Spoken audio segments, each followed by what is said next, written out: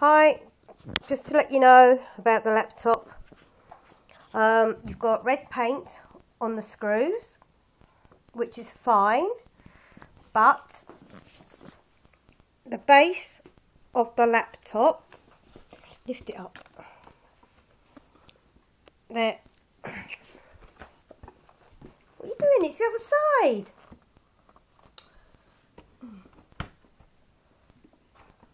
The base of the laptop there,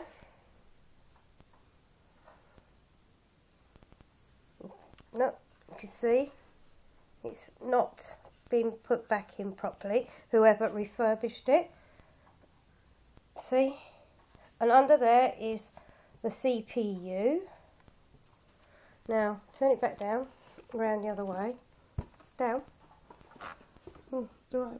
That's it, yep.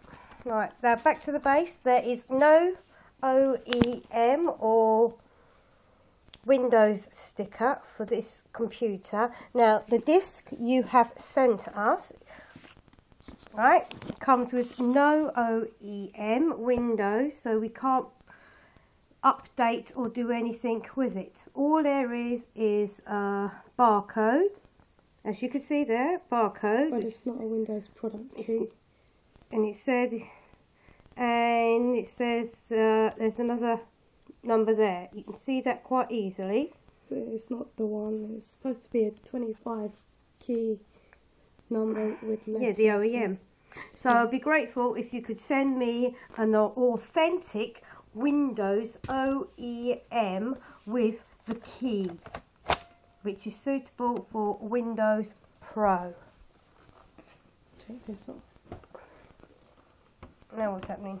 I'm going to show it. It pops up as Right. not genuine. I'm going to start it up for you to prove that it's not genuine.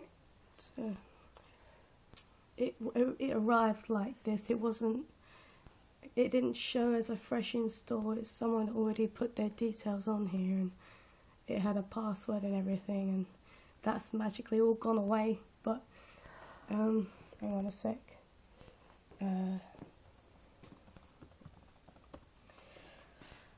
It shows up this all the time, and Get genuine now.